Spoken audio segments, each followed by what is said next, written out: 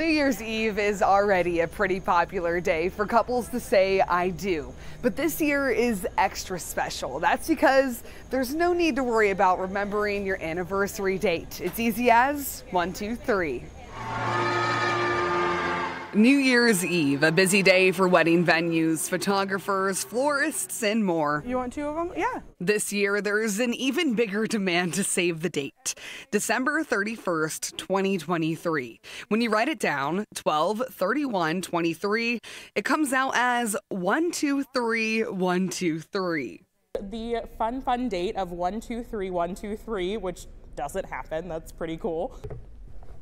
Wedding coordinator Karis Caldwell says the date was in high demand at the Ellis in Italian Village. We are ringing in the new year with a big one. We're super excited.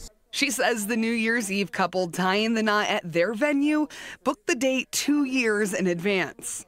When I realized that that was the date, I was like, oh my gosh, that's so cool. I always paid attention to those kind of things as a kid. This is a couple of the weddings we have this weekend. The unique date also bringing a rush for the florists at Botanica Flowers.